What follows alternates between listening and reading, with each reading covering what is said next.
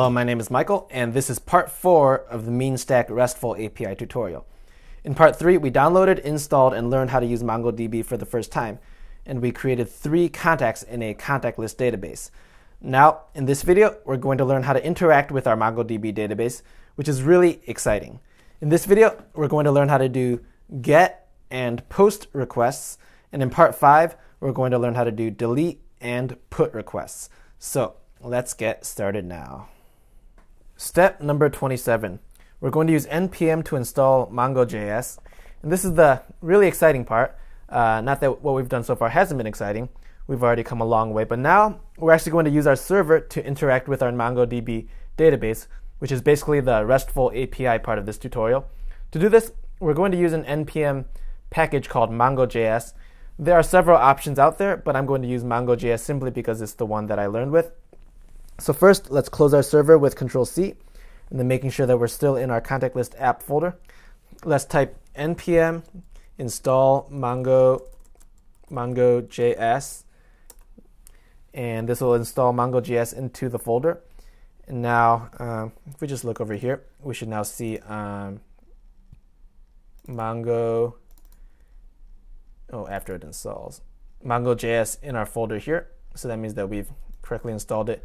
There are some error messages there, but that won't affect what we do. Step number 28, we're going to require MongoJS in our server.js file. So at the top of our server.js file, let's type in here at the top, var MongoJS equals require, quotation mark, MongoJS, and I'll add a semicolon at the end there. And let's also type at the bottom here, right underneath there, var db equals MongoJS, parentheses, quotation mark, contact list, and then in square brackets, contact list, and then we'll close that with semicolon there. And so basically, the first line requires the MongoJS module, and the second line says which MongoDB database and collection we're going to be using. Step number 29, we're going to now get our data from MongoDB with a GET request. So first, let's delete the dummy data in our server file, because we won't need that anymore. So let's just delete that right there. And now, let's have our server find the data from our contact list database and collection. To do this, we're going to type right underneath the console log message this code right here. So let's type in db.contactlist.find function error docs. Docs will mean that it's going to respond with the documents from the database or the contacts from the database. And right here, let's just type console.log parentheses docs, and then underneath there, let's type respond or res.json docs. So the console log is a test to make sure that we receive the data from the database, and the response.json sends the data back to the controller. So now let's just test our code by restarting our server and then refreshing our browser. So let's do Control-C. Oh, I already did that. So node server, and I'm going to actually pull up the browser next to it so we can actually see what's going on. I'm going to refresh the browser now. And now we can see here that we have received the data from the database. We can see Tom, Tracy, and Tucker, which were our 3 new entries. And then in the command prompt, we can actually see that they were printed to the command prompt by the console log message. So we see the ID, name, email, number here. So that is pretty cool. So now we've successfully made a GET request to retrieve data from our MongoDB database. Super exciting. Step number 30, we're going to now prepare our index.html file layout to post data to our contact list app. So we want to be able to put new contacts into our table and app. So let's first go back to our index.html file and add some input boxes and add contact button. So first, let's add another table header called action by adding this code right here. This will be the column where our button is going to be in. So let's go to our index.html file. And so underneath the number, let's just type th. This one will be action. It's just basically clicking the button to do something. And next, let's add input boxes for each category. and an add contact button by adding this code just above the existing table row in the T-body section of our table. So we're going to make a new row right here, which is going to include our input boxes and button. So let's add in a tr, enter, and then we're going to have a td, and it's going to have an input class. This is going to add some bootstrap formatting. We'll have class form-control. It's not necessary, but it'll make it look nicer. ng model equals contact dot name. So this will be the name input box, and this ng model will connect it to the controller, and then /td. Underneath there, we'll do the same thing for the other two categories. So td, this one will be input class equals form control, ng model equals contact dot email, and we're going to have a third one here. It'll be input class equals form control, ng model equals contact dot number.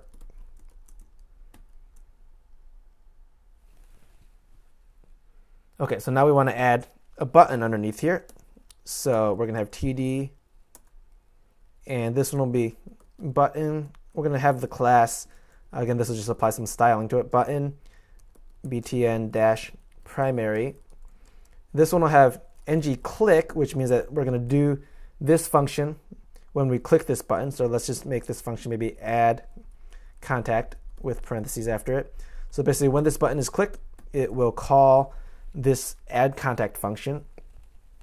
So yeah, the classes form control and button primary basically just add bootstrap styling. And the ng models connect the user's input to our controller, and the ng click creates a function that gets called when the user clicks the add contact button. Oh, I forgot to add the add contact. So it's going to have add contact as the text, and then I'm going to close the button tag here. And so now let's refresh our browser and see what this looks like. So now we should see our 3 input boxes here, and then the add contact button here. And obviously this add contact won't do anything yet because we haven't defined the function yet. Step number 31. We're going to define and test the add contact function. So now we're going to define what the add contact function will do, which is send data from the input boxes to the server to post or add to our MongoDB database. So in our controller.js file, underneath our http.get section, let's write this code. So right underneath here, it's going to be a new post request. We're going to do $scope.add contact. This refers to the add contact in the HTML file. It's going to equal function, parentheses, squiggly bracket, semicolon. And the function, for now, let's just test it. Let's type in console.log, and let's just type in scope.contact. So this is going to send to the console the information that's in the input boxes right here. So now to test this, let's just refresh our browser. I'm pressing F5 here. Let's add a new contact. Let's just put in Sally for the name, Sally at testemail4.com. Her number will be 888. Let's press the add contact button.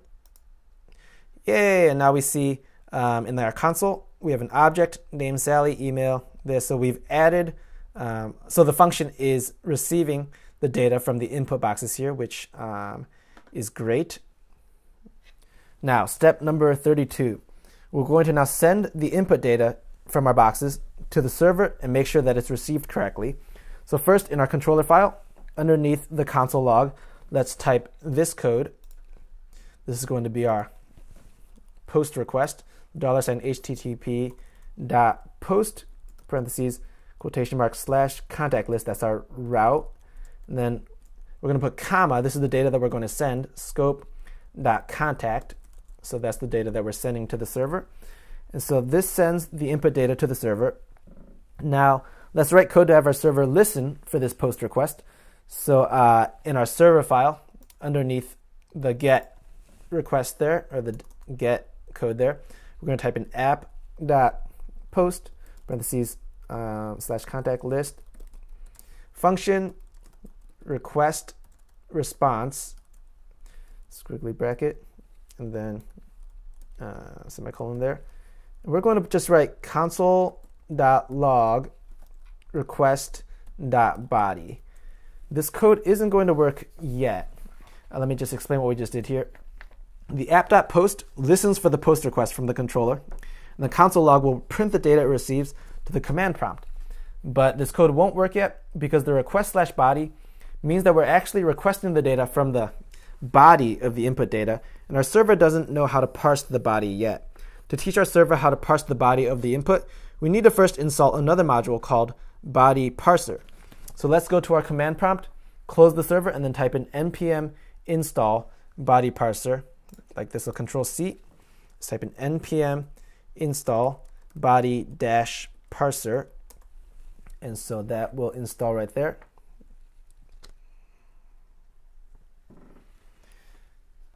And now we're going to require the body parser module in our server.js file by typing this code near the top, just at the bottom of the var lines there. Let's type in var body parser, capital P, equals require, parentheses, quotation mark, body parser, semicolon. And then underneath there, underneath the app.use thing here, let's just type another app.use. This time it'll be app.use body parser.json, parentheses, semicolon. So now our server can parse the body of the input that it receives. So now let's test our code by restarting our server, refreshing our browser, entering some new data into the input boxes, and then clicking the add contact button. So let's try that right now. Let's restart our server, or it's already restarted. So let's type in node server. And then let's, I'm going to pull it up right here so we can see what's going on there. So let's type in the same, let's refresh the browser first. Let's type in that same data, Sally at testemail4.com, number 888-888-8888. Let's press add contact. And great, so we see both the objects show up in the console in the browser and now in the console log, which means that we are correctly parsing the input and the server can now read the data. Step number 33. We're going to now insert the input data into the MongoDB database. So now we want to be able to insert the data that the user inputs into the MongoDB database. To do this, let's write this code underneath the console log line. So let's go back to our server.js, and then right underneath this console log line, let's type this code right here. We're going to type in db.contactlist.insert. That's the code for inserting a new item. We're going to insert the body, so the request body, so what we received and what we parsed. And then we're going to function error doc. Doc represents the item that we parsed and received. And we're going to respond with the JSON format of this doc right there. So we're going to send back this data to our controller. This code both inserts the input data into the database as well as sends the new data from the database back to the controller. Step number 34, we're going to test to make sure that the controller receives the new data from the database. To do this, let's add this code to our controller file at the end of the http.post request. Let's type in here at the end here, period or dot success function response. So that's going to take the response from the server as the argument, and then put semicolon at the end there. We're going to respond with console log response. So that should print the response that it receives to the console log. So now let's test our code by restarting our server, Control C, node server. Let's refresh our browser, F5. And then let's type in the same data again, Sally at testemail4.com, 888-888-8888. And then we're going to click add contact. So now we see that we have received the data from the server. Now you can see that there's an additional ID tag, which is the ID that MongoDB has attached to our object, which means that we have successfully retrieved the data or inserted the data into our MongoDB database. But there seems to be a problem. Where is Sally in our table? She hasn't shown up yet.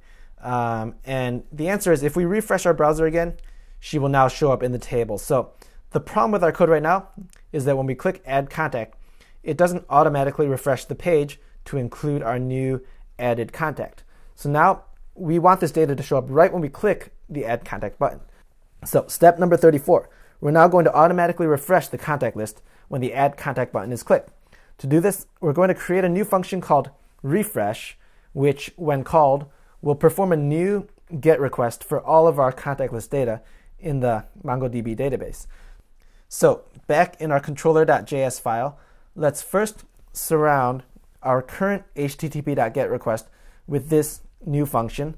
So let's type, so we're going to take this http get, we're going to surround it with the refresh function, which means that we can refresh the server, or refresh the page with this function. So let's type in var refresh equals function, parentheses. We're going to surround this with brackets like that. And let's just indent this over. And now underneath here, we're going to type scope.contact equals just quotation marks there. That'll clear our input boxes after we call the refresh function. And then underneath there, let's type, let's just call the function so that it'll get the data right when we load the page. And then next, let's call this refresh button at the end of our add contact function to immediately refresh the page after we click the add contact button. So at the end here, let's type in refresh parentheses semicolon. So now let's test our code by restarting our server, refreshing our browser, entering some new data. This time we'll make the name so node server. Let's refresh the page. This time we'll name our new contact Sam. He'll be Sam at testemail5.com. His number will be 999-999-9999. Let's click Add button to test it. And now we see Sam immediately show up in our table without having to refresh the page. That is pretty cool. But now, what if I want to remove data from the contact list? I can't do that yet. I'm just going to keep on adding, and I can't take away any. So that's what we're going to do next. We're going to end here for this video, so make sure you check out the 5th and final video to learn how to delete and edit contacts in our list, and that'll be yet more excitement in our RESTful API tutorial. So thanks for watching, and I will see you there.